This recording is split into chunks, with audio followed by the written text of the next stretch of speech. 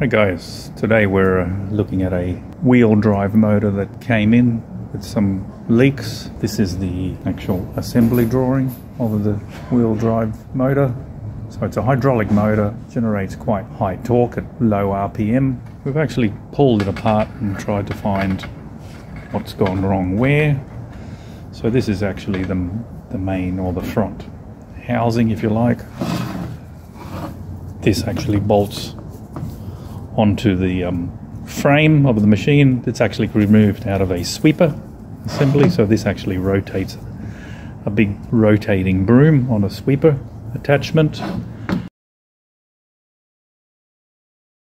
It does that with this shaft. This is a pretty solid chunky shaft, obviously designed to take quite a lot of load. Double tapered roller bearings here, preloaded in the factory to a certain preload, or this actually fits is a light press fit into the housing there. So this is the output shaft here. Generally the output shaft on brooms has this block. There's a key, there's a taper, the block is tapered, there's a key which we've removed. So there's a key drive, but there's also a tapered fit as well. So this block rotates and actually rotates the broom. So we started pulling it apart to try and find out where the issue is. So we had oil leaking between the 4-bolt flange and the valve block. Now the valve block's bolted onto the 4-bolt flange through the back here with four short high tensile bolts like that. And when we looked carefully, the first thing we noticed when we pulled it apart is actually an O-ring that fits in there, and this is what we pulled out. We pulled out a broken O-ring or a chewed out O-ring.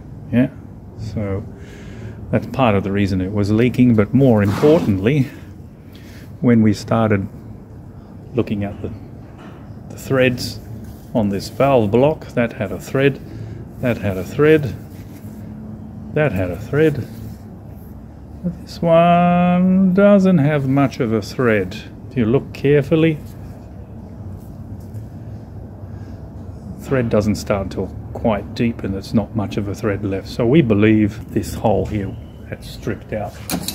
And what we also found were, when we actually started cleaning apart, actually found bits of thread. This probably started leaking and someone tried to do those bolts up tighter to stop the leak and actually strip the thread in the valve block, which kind of renders it useless.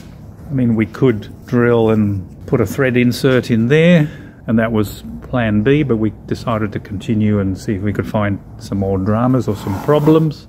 So the principle of that is, of this unit is, this shaft is, with the bearing is mounted, is pressed fit into there. This is called a distributor. This actually rotates with the shaft.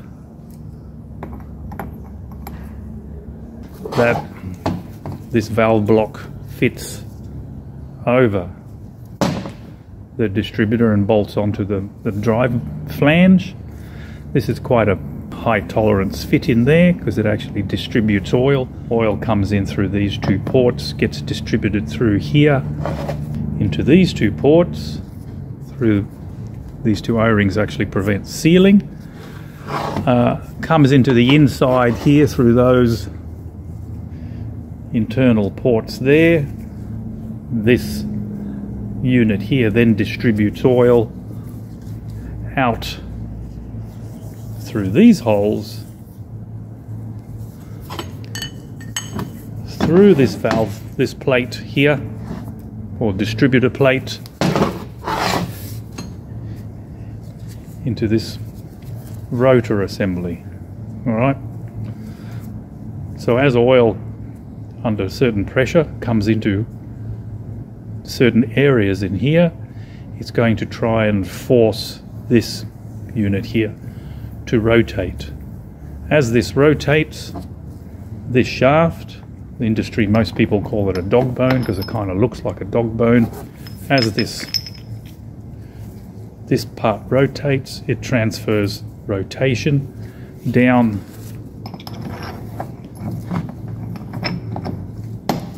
through there, which then rotates this output shaft, but it also rotates this distributor valve, and then obviously comes out here and creates your rotation here.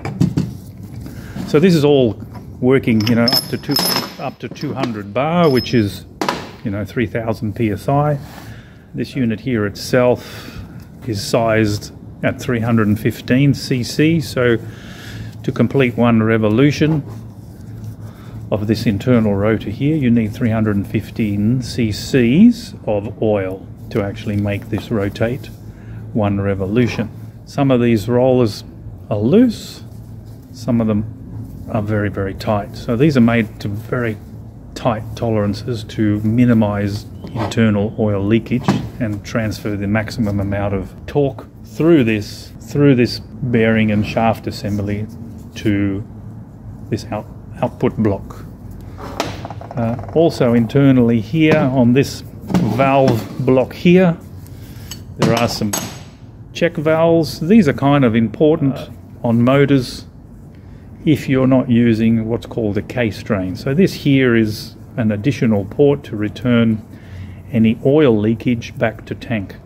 But that's not always practical to run an additional line all the way back to tank. So what they do, instead of running a case drains are imperative if you're running very high pressures, but without the case drain, you need these check valves. So depending on rotation, any oil leakage is always bypassed back to the lower pressure side of the system, and then that returns through the tank back through the valve that actually supplied the oil. So as we continued our investigation to see, you know, what else was wrong, when we looked in here on this shaft, as we were looking in here, look, we noticed there's actually a piece of the spline, internal spline, missing there. And that's what actually,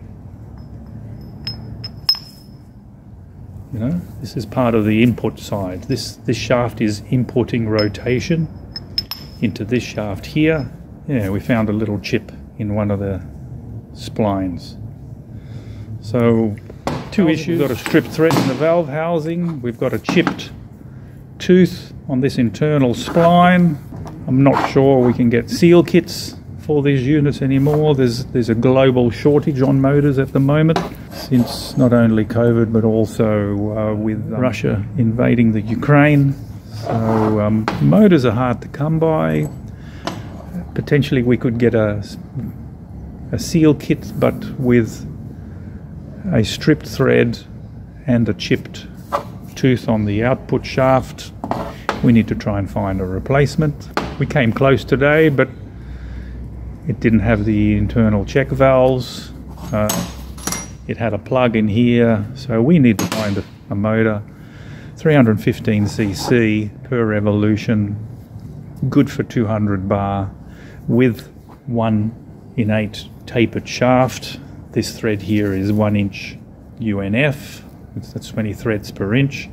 The issue is that we need that 1 innate so that we can reuse this block as it is in reasonable condition. Obviously this 4-bolt wheel mount is also important. So we got very, very close, and we were let down by not being able to get a motor with internal check valves. So the search continues. Anyway, I hope this was of some use. Gentlemen, ladies, more to follow. Thanks for watching. If you like what you see, please subscribe. Any questions, need any clarifications, please call, please write, please comment. Hydraulic Online, we're based out of Gold Coast, Australia. We ship Australia-wide. And we'll catch you on the next one. Have a great day.